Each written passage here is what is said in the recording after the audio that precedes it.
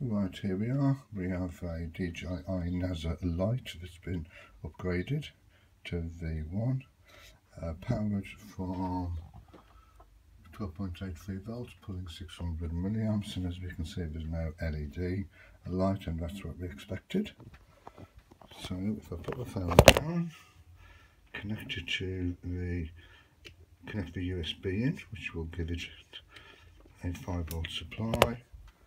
And sure enough, we now have a light on the LED. So what I'm going to do is open this little box up here. I expect to see a space where there should be a resistor and it's missing. I'll come back to this video when I get to that point. Here we are, we have it apart. 4 screws here, need a tiny little Torx to do that. So anyway, we'll put those away. Got a nice little box here to put them in for safety. And now let's have a look at this unit. And on one face, sure enough, see if we can get a focus on it. You can see those 2 pads there.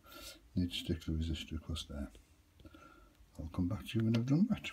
Okay, here we go. 330 ohm 1206 size surface mount resistor. And if we can just try and get a bit of a focus on that, you can see that it's now fitted where those 2 pads were.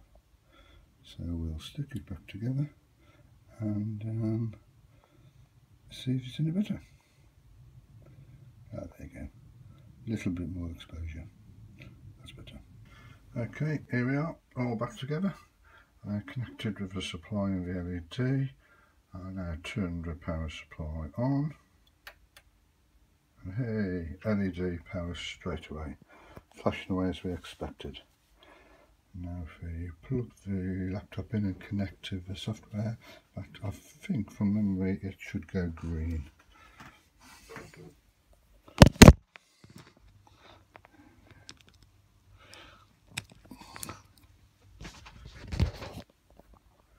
And there it is, a solid green.